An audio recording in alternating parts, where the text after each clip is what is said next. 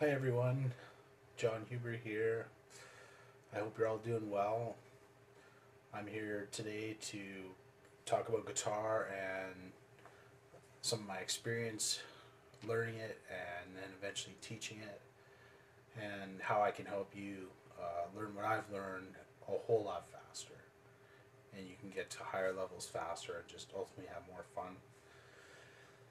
And it all started quite a few years ago. I've been teaching for quite a few years, and I started thinking, if someone really wanted to learn guitar, this would be the best way, and this would be the shortest way and the fastest way, because uh, after you've been playing for over 10 years, you start to realize that a lot of your playing comes down to I don't know if a handful is the right word, but I'm going to say it anyways. A handful of things, or a toolbox full of musicians' tools that you constantly fall back on day after day after day. And yes, there are specialty things and areas you go into that are more different and everything, but it's the core stuff. That's the stuff that you want to learn as a beginner.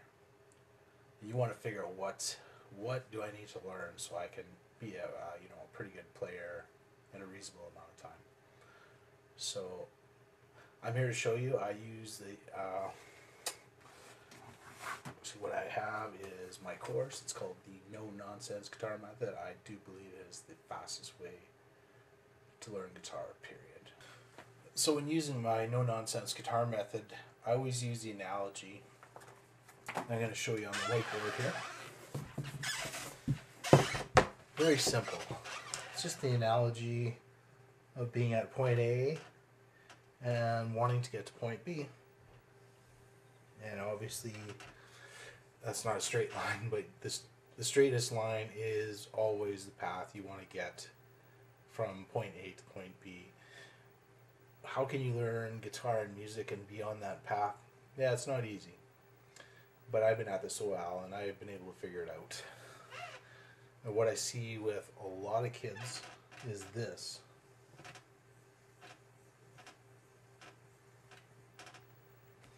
A long and winding road. And some will, like I say, never get to that because they take so long.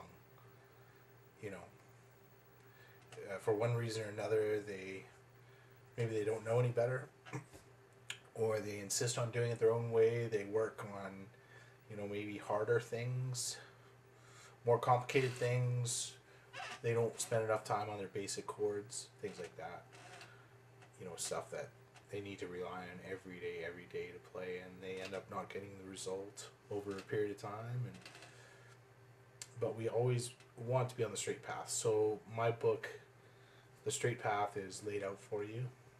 You don't have to think, you don't have to figure it out, you just have to follow along and do it and go through the lessons and come out on the winning end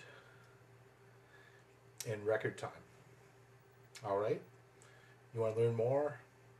Watch my next video, okay? Take care till then. Thanks.